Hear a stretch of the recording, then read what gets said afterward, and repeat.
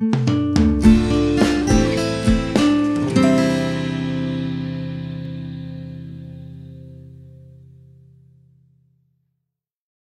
rabbis tell us that the essence of a person is his soul. And what is the essence of the soul? It's your vitality, it's your life, it's your faith, and it's your love. Because the connection that you have to yourself, the oneness that you have with yourself and other people, is a form of love, which is in Hebrew ahava, which is the same numerical value as echad, which is one.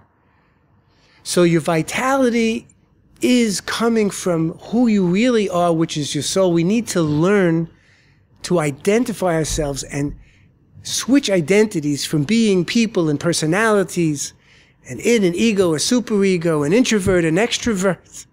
We have to stop thinking about ourselves as the lawyer, the doctor, the teacher.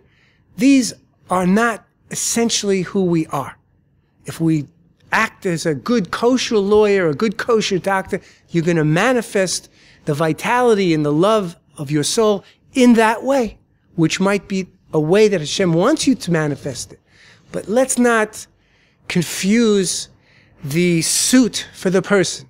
You might be a great doctor, which means, and you're an honest doctor, which means you've got a pure suit on.